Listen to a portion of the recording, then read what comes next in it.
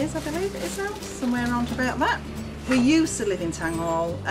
We used to own the property next door, but we sold that. We had a fruit shop running at the same time as we had this.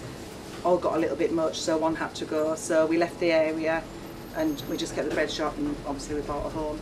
Over the years we've actually built up a nice reputation, and we've got children that have grown up still coming in with their children, you know, so, you know, we've had like quite a family sort of orientated business really, and that's, you know, goes a long way for both ourselves and them children who remember things that, oh, do you remember when you used to make those little 2p ice lollies?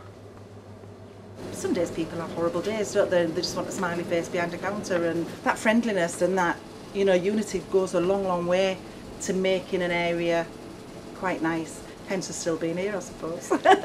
Over the years we've seen obviously lots of different changes, and good and bad and everything. But in general I think it is, yeah, pretty nice area really. I've never felt unsafe. You know, never felt unsafe, even like come winter when it's dark nights at 3 or 4 o'clock. We've had our window broken once. I think we had the wheelie bin set on fire once. Maybe squiggle on window with a, you know, pen or, do you know what I mean? But nothing untoward as such. That we've never had to call the police, put it that way, ever. Things are not quite so good out there, we know. I mean, I always remember this tale. This little lad come in, and he had a bit of a rough life at home, and he of course tried every trick in the book, you know, which just didn't work. And one day he really upset me because I thought you would have been so different to me, Dan, you know, like that. And he went over to the hospice and bought me a little glass to say sorry, you know. So, you know, I always think there's good in everybody, even how bad they are, you know.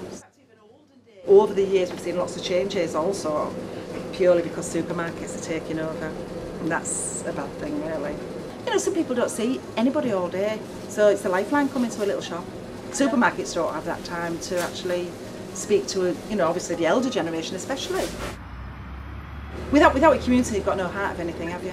And I think even going back to when I was a child myself, how much community you had, to probably how that's dwindled since you know, I was a child myself.